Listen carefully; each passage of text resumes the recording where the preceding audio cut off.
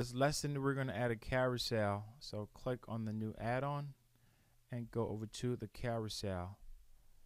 And you have the option here. Do you want this to autoplay? Do you want it to show controllers? Do you want it to show arrows? What alignment do you want it, left, center, or right? So let's open each one here. You can add an image to each one. So I'm going to grab this image for this. So one of them I'm going to put an image, and then the other one I'm not going to put an image for it, just to show you the difference between those.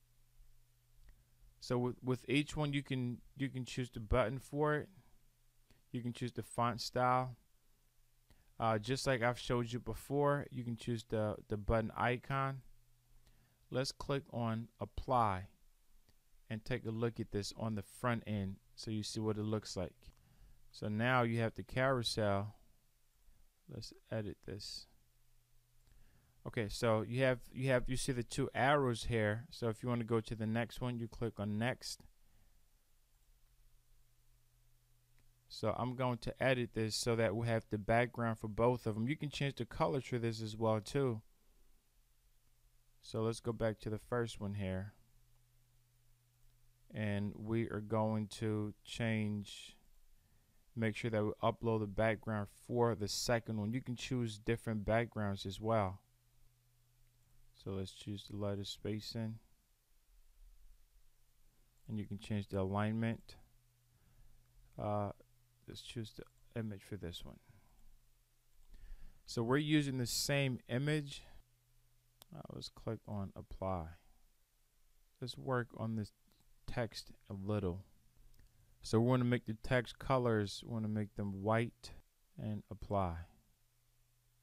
So now the text colors are white, but you can see the image here. You really can't see anything. So you can change this here from pictures or to just have a background. So let's see what it looks like with just a background.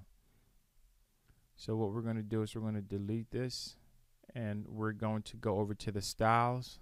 So here you have this beautiful carousel that you can incorporate in. If you don't want to add any words, you want it to have just the pictures that are sliding, I'm going to go down here and just delete the text.